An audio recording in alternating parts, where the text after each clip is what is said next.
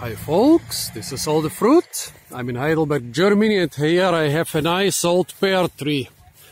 We are in an area in the forests above Heidelberg, near the Königstuhl peak. Here behind me there is a former farm, the Speierhof, which has been converted into a sanatorium now.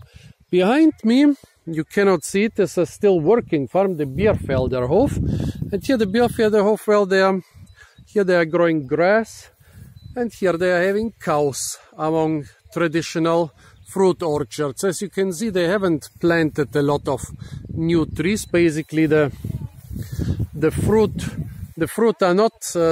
trees are like a remnant of the old times of cultivation of the area, where a lot of those meadows were probably fields, wheat fields or potato fields up here in the hills, with fruit trees scattered around the fields. But yeah, not so many fruit trees have been planted recently. And when you look at those fruit trees, most of them are apples, some are pears, almost no cherries or other trees, which suggests to me strongly that they were originally planted for making cider. And even nowadays in autumn, a lot of people come here to harvest some of the fruit for apple juice and cider. And here, right between, well, on this little island surrounded by roads from all sides, and yeah, with some old trees which have been cut down this very year, there is one remaining ancient pear tree.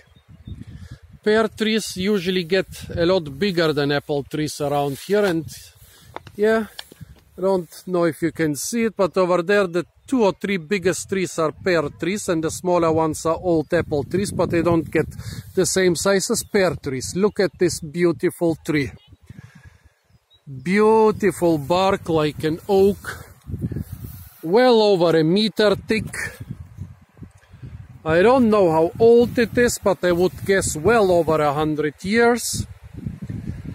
Not very tall, maybe 10 meters, maybe 12, I'm not sure.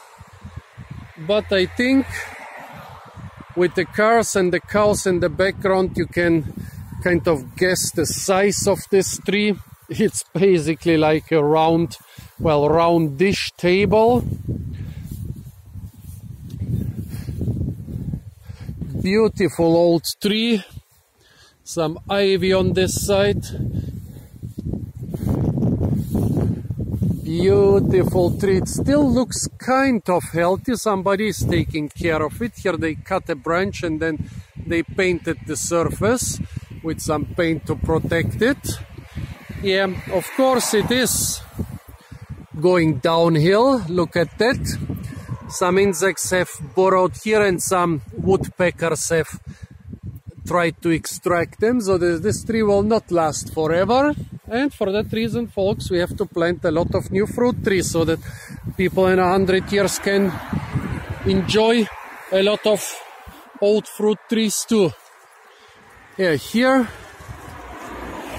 the leaves and the fruit strongly suggest to me that it's a cider pear. Those cider pears are usually very juicy, very sweet, but at the same time very tart. Not so pleasant for eating, but it could also be a pleasant pear for eating. But some of the pears we have here, yeah, they are very sweet, very juicy, but also very tart and so not very tasty. You need to make juice or cider from them. But it could also be a tasty edible pear. Maybe I'll come back in autumn and try it. So folks, this was an ancient fruit tree in the hills above Heidelberg in Germany. An ancient pear tree, Pyrus communis. Stay tuned for a lot more fruit videos from the beautiful city of Heidelberg. And don't forget to like, share, comment and subscribe.